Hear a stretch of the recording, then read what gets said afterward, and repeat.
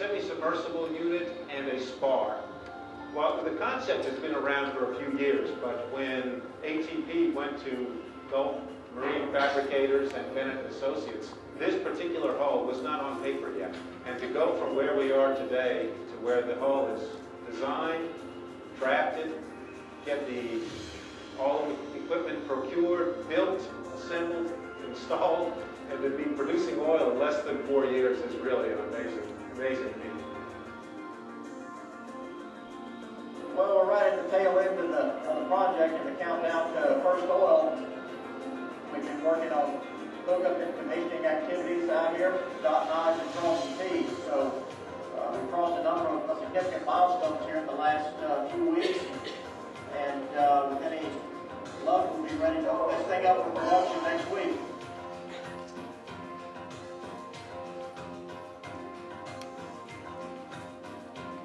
Oil comes up real tight. It goes into the process equipment. They're 4-stroking cylinders that are just basically like a big jack. And they stroke up and down as the platform moves. They'll stroke as much as 27 to 30 feet up and down through storm conditions and everything else.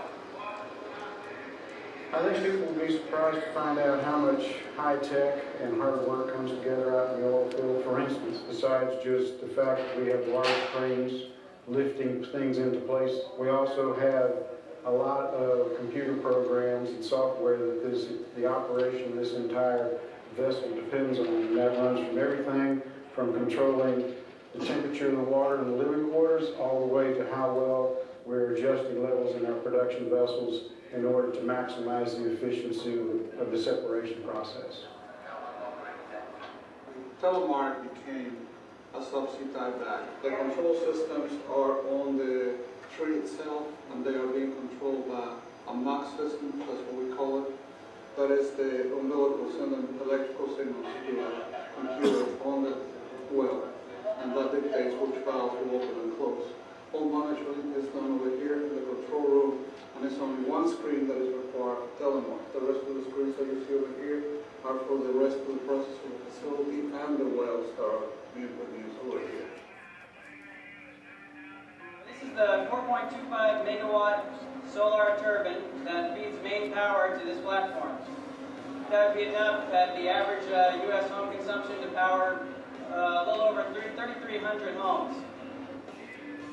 We've got a lot of big loads here. We've got 3 large pipeline pumps running directly off this 4160. We've got a lot of process that has to be done before the product can be moved back to shore. In addition, there's all the utilities that you need on an offshore platform to run the quarters building where everyone sleeps, to provide water, instrument air, and a number of other utilities that keep the platform running.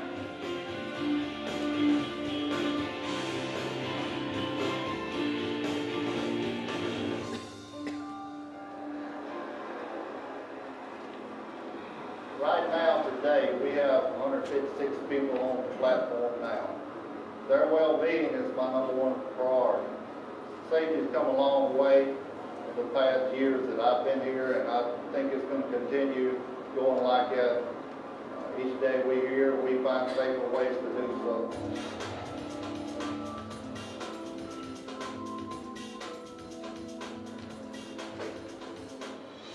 Good morning, guys. Good morning.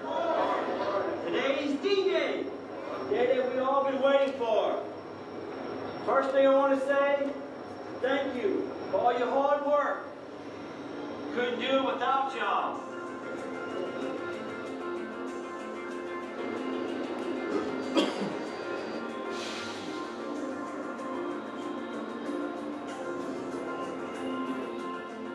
Okay, good morning, everybody. We're here today to hopefully issue the COI certificate. And a lot of the documents, those are all up to date. Remember this we provided you? I think the ops manual, we're working on that. We had to return it to the engineering department.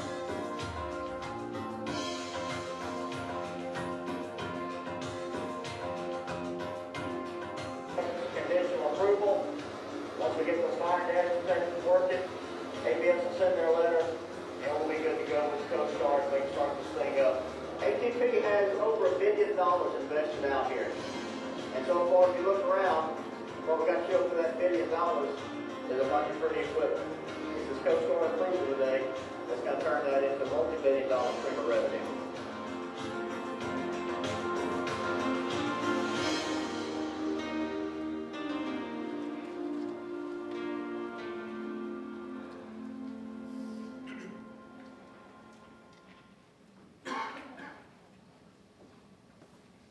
An entrepreneur thinks differently, is not wedded to existing design concepts, and even if more expensive, will bring to life a new vision. Creativity, however, has a cost attached. A challenge I faced at the outset was how to start up the company I envisioned in the offshore oil and gas industry on a shoestring without any capital. In the Gulf of Mexico in 1991, several larger companies departed for higher rates of return in foreign ventures, and existing domestic companies were snapping up the projects they left behind. I believed there was room for an enterprising startup, and had already started up 2 different successful companies for others. What I didn't realize was how difficult it would be to get rolling in a capital-intensive industry without a larger company's established credit behind me.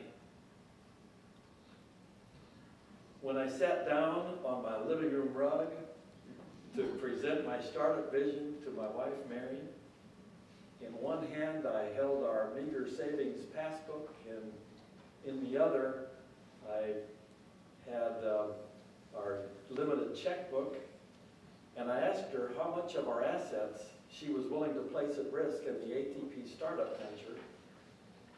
Fortunately for me, without hesitation, she said all of it. Well, we went 4 years without a paycheck for my efforts. Everything I started with was gone. We additionally went into substantial personal debt to get things started.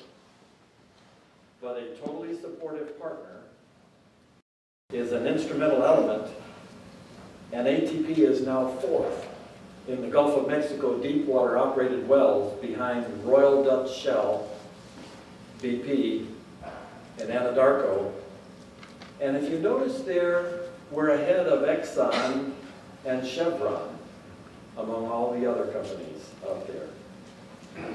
ATP was accomplished initially with my personal funds, supplemented by a limited partnership, which carried me into the first several acquisitions.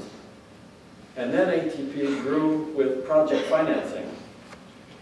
I can tell you the financial circumstances were such that if any project had not become commercially productive, ATP would have gone under. But that span of time fostered discipline born of necessity, which has since carried the company through lean times. For 3 consecutive years, ATP was one of the fastest growing privately held companies on the Inc. 500. In 1999, we were 21st. We were the 5th fastest growing company in America in 2000, and 73rd in 2001, and in all 3 years, it was first among energy companies. I took ATP public in 2001 to access public capital to grow the company further. This exposed the company to a new challenge: volatility of Wall Street trading markets. ATP went public at $14 a share in 2001. We slid backwards to $1.52 in early February 2002 after 9/11 and the Enron debacle. We climbed all the way to $57.35 in October 2007, fell to $2.86 in February 2009 after the collapse of the housing market and its impact on the financial community, and we closed at $14.73 last Friday.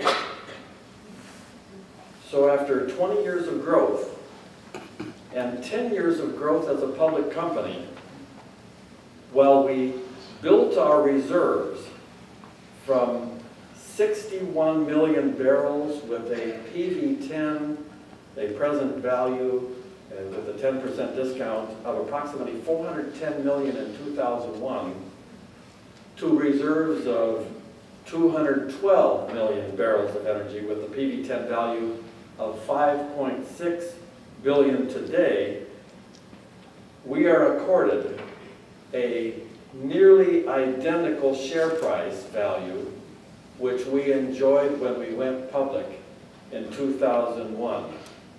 Something is not right about that picture. We are at the mercy of and subject to the work product of Wall Street analysts as well. Recently, a JP Morgan analyst downgraded ATP with a statement that we would not survive without a $500 million infusion supported by his absolutely baffling model of our financial status.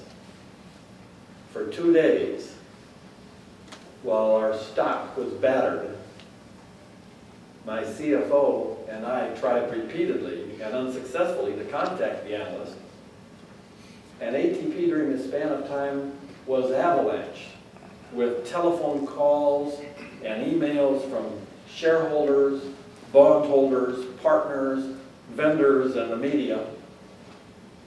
After the analyst resurfaced from the conference he was attending, he acknowledged that he had made a $450 million error in his calculations. By double counting $450 million of capital costs of our $500 million market cap company.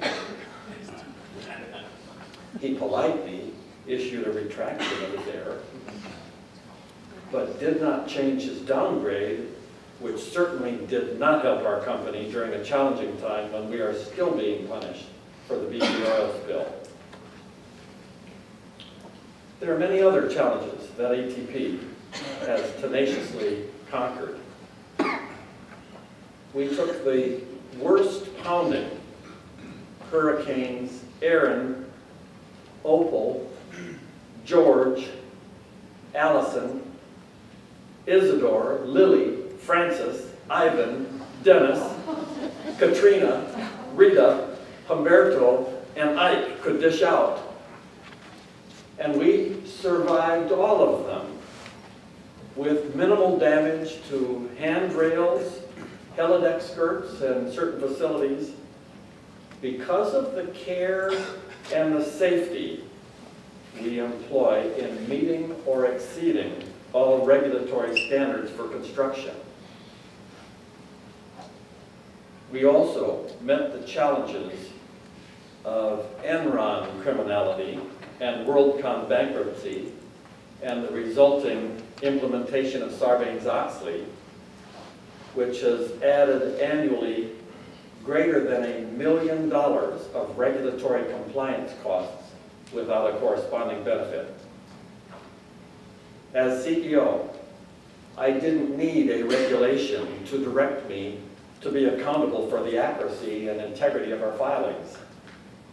ATP prepared its financial statements honestly and ethically before and continues to prepare our statements honestly and ethically after the imposition and costs of Sarbanes-Oxley.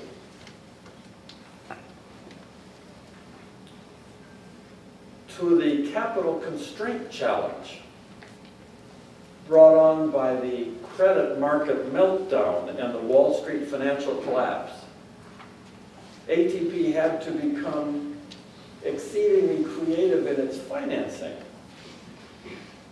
When Wall Street collapsed, ATP had two $650 million deepwater platforms under construction, one in China and one in the United States.